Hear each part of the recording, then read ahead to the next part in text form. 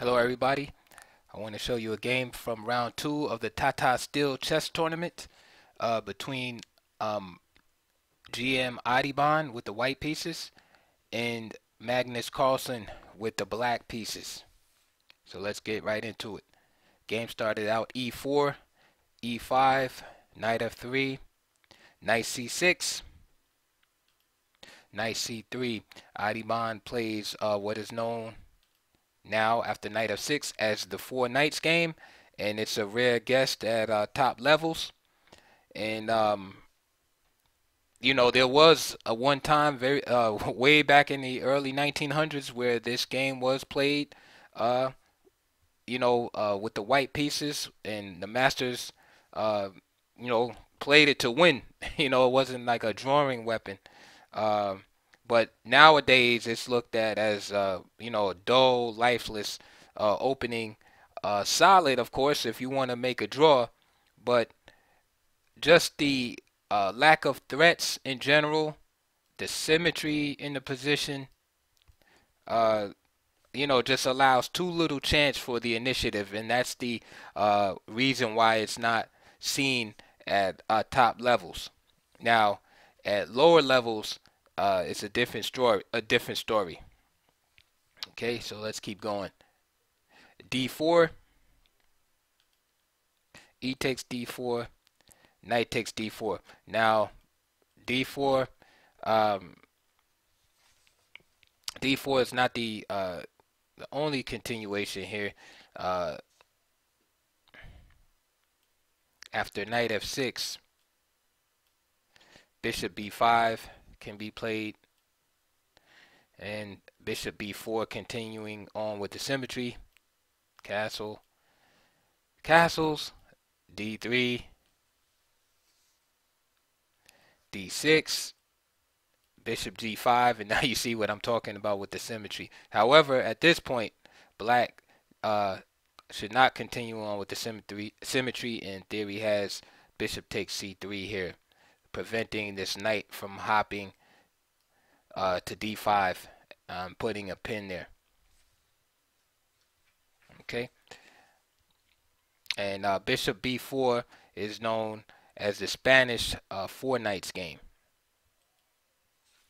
So back to the continuation, D4 is known as the Scotch four knights variation because of its similarity to that. After E takes D4, Knight takes D4 was played, but an interesting continuation is known as the Belgrade Gambit, which starts after Knight D5. And play, for instance, can get very sharp after Knight takes E4, Queen E2 with the pin, F5, Knight G5, trying to excuse me, dislodge this knight here.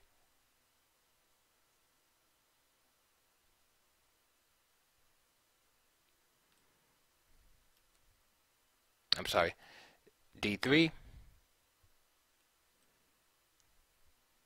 and D3 sacrifices the pawn back to clear the way for knight D4. Sorry for not mentioning that. D3, C takes D3, and now knight D4, hitting the queen and breaking this pin here. Queen H5 check, G6, Queen H4, C6.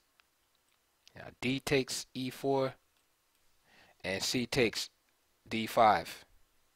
And as you can see by that sample line, one would want to be prepared to go into that, especially if you are black. Many players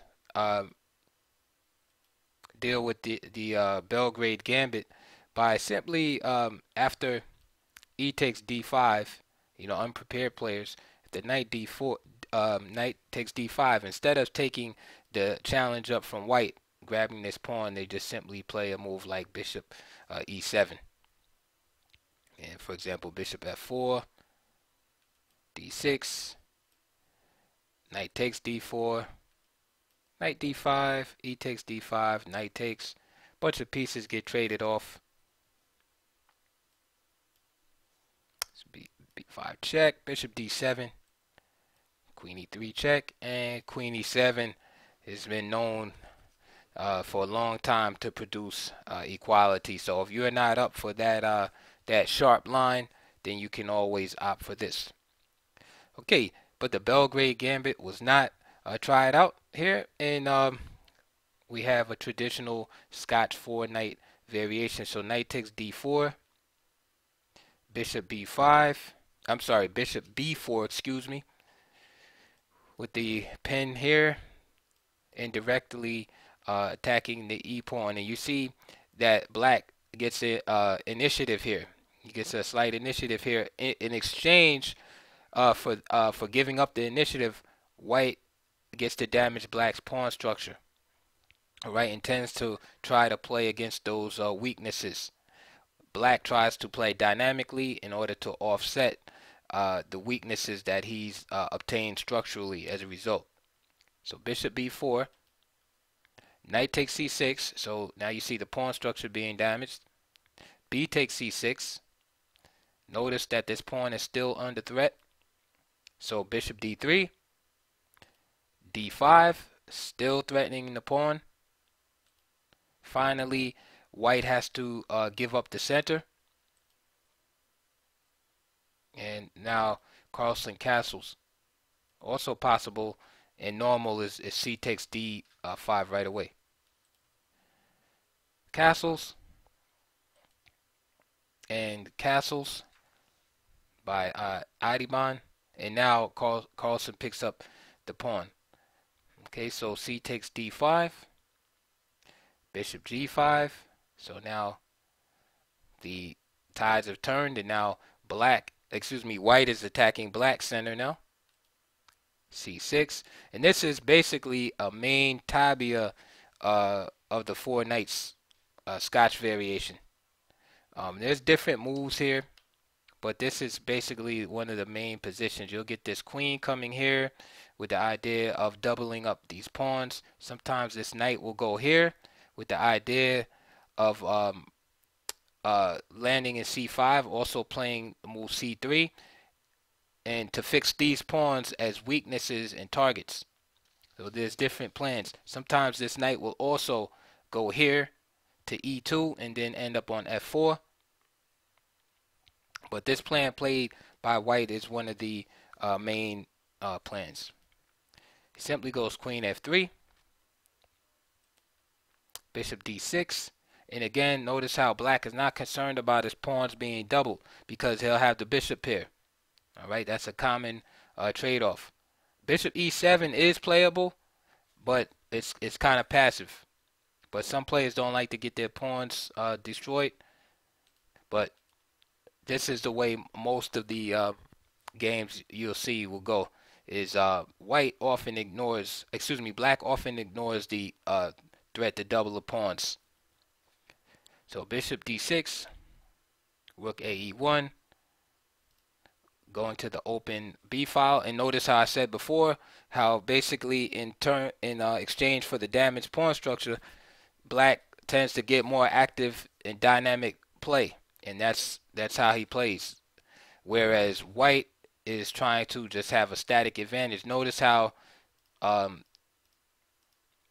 perfect the white pawn structure is.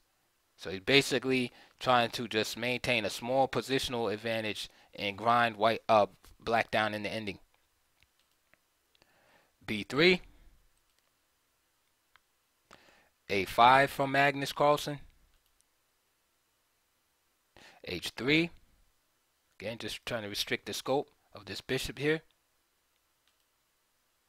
h6, and Magnus even provokes the exchange. Bishop takes f6, queen takes f6, queen takes f6, and now g takes f6. Alright, so having all of these pawn weaknesses is one thing, but to exploit them is another. Knight e2, and this is the plan I was telling you about before, with the knight dropping back here. c5. These hanging pawns give black a lot of control in the center. This is part of the compensation ladies and gentlemen, for the ruined pawn structure. All right, it's really important for black to make sure he stays active and that he uses his trumps in the position, which is the central pawns, to dominate the center, and use the open files and the bishop pair to stay active. So white can't just sit down and start attacking all of these weak pawns. Knight g3. You know where that knight is going. It's two squares, either here or here. All right. Rook goes to d8. Excuse me. Knight f5. Good move by Magnus. Now he could have played bishop takes f5 here. However, he wants to preserve his bishops right now. So he keeps the bishop here.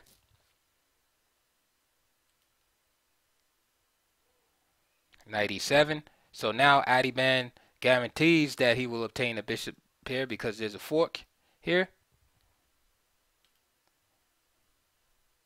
So bishop takes e7. Rook comes down to the 7th rank. And this is good for white. This is what white wants. Is now he's on the 7th rank. He wants to start probing here, attacking all of these pawns. Bishop e6. Nice move by Magnus Carlsen, preventing the doubling of rooks on the 7th rank. So he kind of like traps the rook behind enemy lines, so to speak. So this was his idea. This was Carlsen's idea in not playing bishop takes f5 and simply just allowing white to make the trade by playing knight e7. Is to trap the rook in behind enemy lines. So rook d1 and c4. So now it's time to push the pawns and create weakness in white's camp.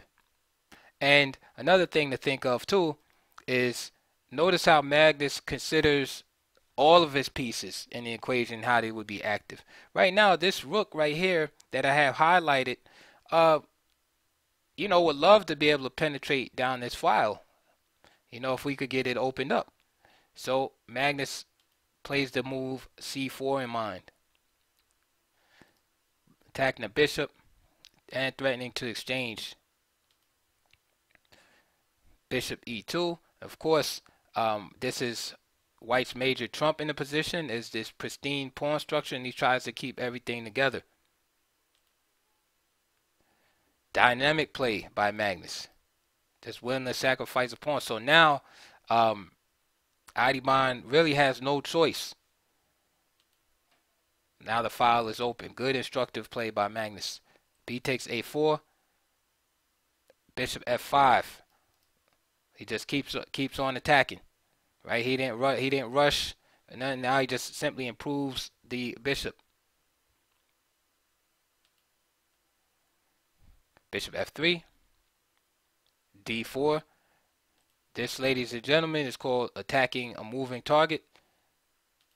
And that's what happened. The target just moves. d4. a5. Of course, Adhiban is dreaming to use these pieces to help escort this pawn down the a file.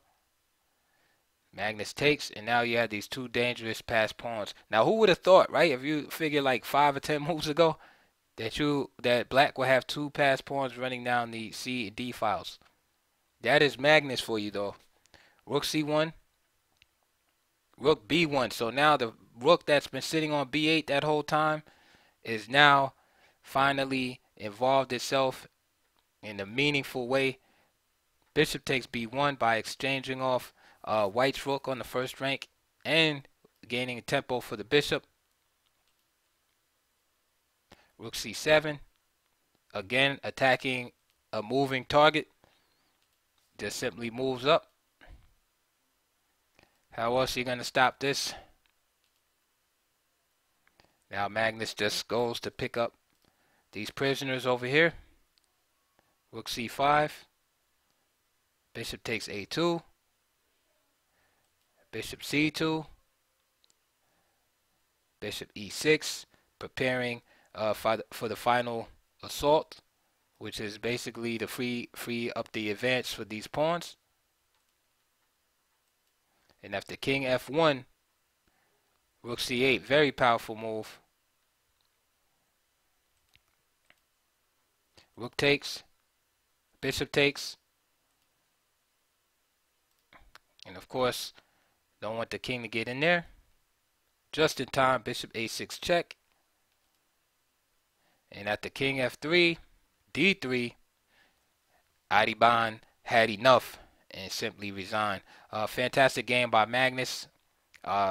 Reminds me of Fischer in so many ways. Just the simplicity and logic of all the moves. Very easy to grasp, but very difficult to duplicate in over the board play. But when you're looking at the games, it looks so simple, and that is a mark of greatness. So I hope you enjoyed that video. I'll see you guys on the next one.